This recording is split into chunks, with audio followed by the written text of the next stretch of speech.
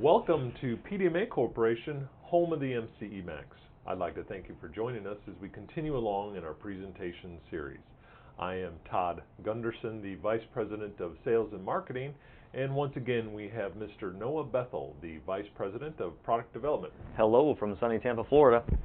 Well, Noah, once again our customers have come through for us. They've delivered a Wound Rotor Motor case study. An exciting spin from our normal motors. Right, we rarely get this. We want to take away some of the fear factor in testing wound rotor motors.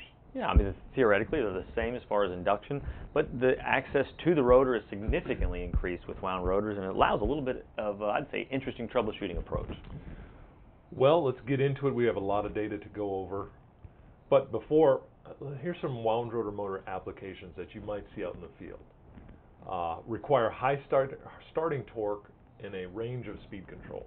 True. You see it in cranes, compressors. You got a nice lift there. Trash energy or trash shredders, this kind of thing that require heavy loading and a lot of torque.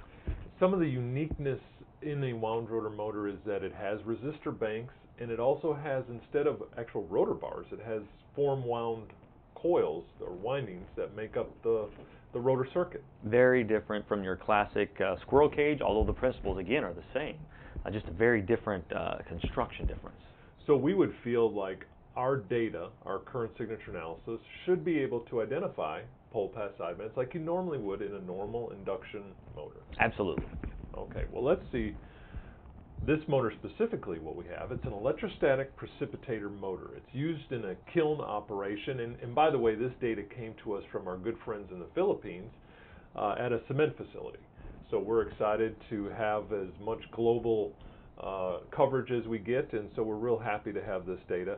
It's an electrostatic precipitator motor for a kiln. Now without it, this kiln does not run, and it takes the dust out of the equation, so to speak, for process and good maintenance in the kiln operation. So not just a good size motor, but a critical motor to the application. Extraordinarily critical. 4160, 500 horsepower, 880 RPM, so it's slow. And once again, it's wound rotors, so there's no bars. And since we're dealing with rotors and that troubleshooting effort, we should remember 880 RPM. It'll be a key element through the troubleshooting. Exactly. So we have the data. We took this in October of 2013, and we can see a little bit of activity, can't we? Absolutely, and notice the alarm levels that we put on there. Although that's a general induction motor alarm level, you want to tweak your approach to those with the wound rotors, but certainly it is elevated. It's elevated, so we want to put it in at least an observe condition. Definitely for a baseline, right? You got a baseline, you know it's up there. We want to make sure, because it is a wound rotor, slightly different than the pure operation of an induction squirrel cage. So let's put it in observe and watch it. And you can see here we're about 60% loaded.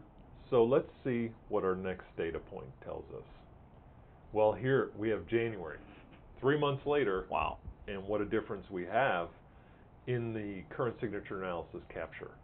Yeah, the amplitude of that pole pass is almost reaching surreal levels, is a good way of putting that. Rarely do we see amplitudes of pole pass that high.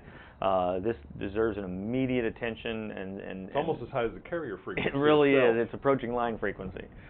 So we've said the speed on the prior test was 890 something. Now it's 878. It's below nameplate.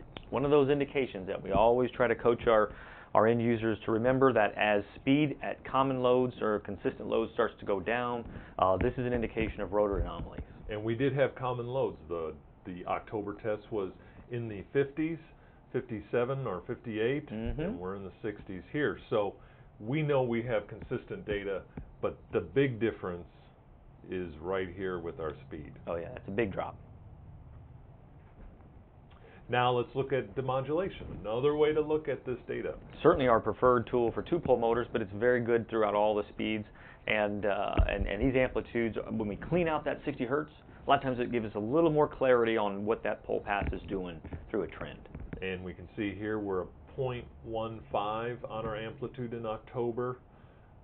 But I wonder what happens in January. What a big difference that is, correct? Wow. Oh yeah. No, of course, I'm sure you're going to point out the location, But if that amplitude is apples to apples, we're talking 3,000% increases here. Right, and so this was where our normal window we would expect to see our pole pass sideband. It's slowed down so significantly, it's not even in that window. Right, so if you think of pole pass as a slip-related element, when that pole pass increases, the slip is increasing, so the actual value of frequency goes up as far as a larger slip.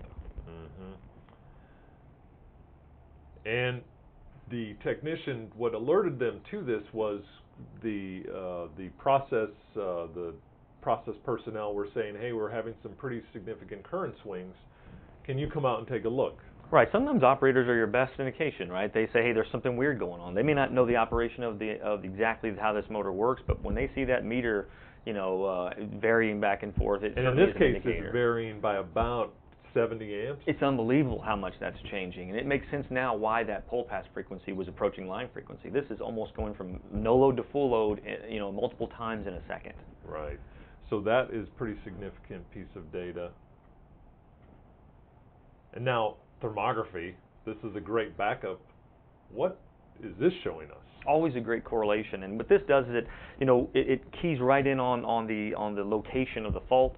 We're seeing temperatures that are, again, almost unbelievable, way up into a 500-degree level. We're approaching let's melt things. And in this case, if we leave this unchecked and let it go unfixed, this is going to cause problems. I would think this kind of heat that you're literally, if not, hours, maybe days away from creating almost a single phase, and that in a wound rotor is much more a bigger impact than your standard squirrel cage induction. Now let's take a look at the actual picture. Once we secure power to it, this is showing significant damage. Yeah, the discoloration is extreme, and we're seeing literally indications that the metal is starting to deform, which means the heat's so high you're literally starting to melt stuff. I'm surprised that there's even any insulation left. You wonder how long this was actually occurring. So we're going to talk about the actual fix at the end of this slide and the cost savings, but here's some post-repair data because it's always good to get a follow-up data point, is it not? Once it's been fixed, let's see if it's been fixed. Yeah, you hate to claim too many savings until after you've proven that what you thought was the problem is gone, and this is what a great follow-up. Well, we went from a 0.15 to now we're down in 0.01 land. Right, so even from the baseline that we considered an observed level, we have significantly reduced the pole pass frequency amplitudes. And our post-repair data with thermography shows essentially equal along all three phases. Our post-repair data current, remember we were getting 70 amp swings. Almost completely gone. I mean, completely gone. Nice, and this is your baseline now.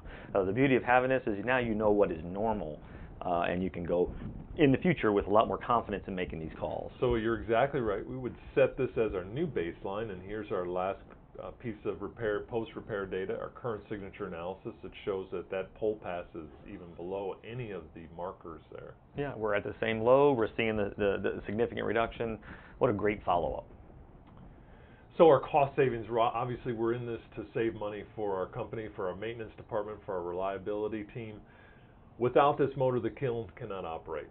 Had this motor been in this condition for much longer, maybe it shuts down and you burn out the rotor.